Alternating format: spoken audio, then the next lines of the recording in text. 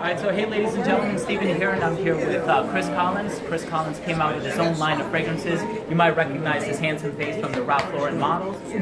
So tell us a little bit about your line. What inspired you to start your own line of fragrances? Well, I mean, it's basically, it was an obsession turned into a business. Yeah. And my line, the three fragrances, are dedication to the Harlem Renaissance.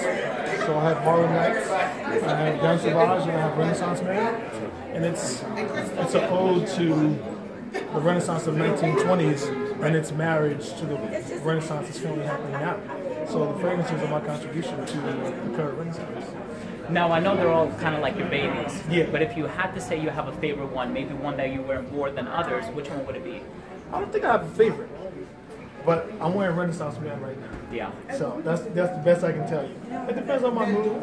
You know, I was just on in an Uber ride over here, and the driver just lost his mind. He was like, "What are you wearing? It's the best thing I've ever smelled. It makes me so happy.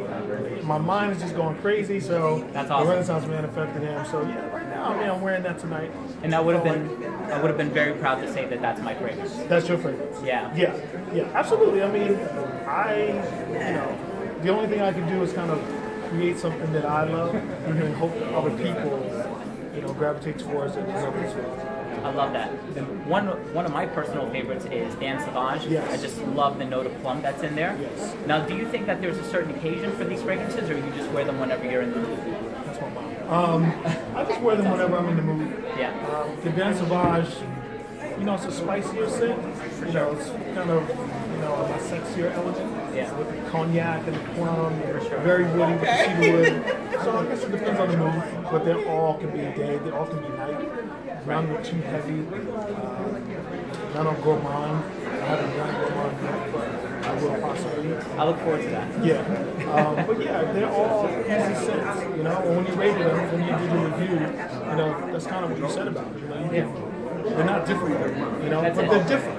They're different. I wanted it to be niche. I didn't want it to be mass and smell like everything else. So I use a very interesting mix of notes for all the scents.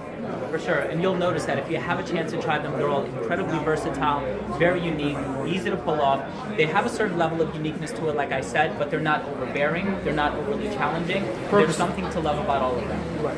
Absolutely. So, Chris, thank you so much for the time. I really appreciate it. My pleasure. And thanks for coming. Thanks for the review on the fragrance. The pleasure is all mine. Again, I'm going to put links to everything down below, so if you have the opportunity, make sure to check it out. And Carlos, thank you very much for shooting this video.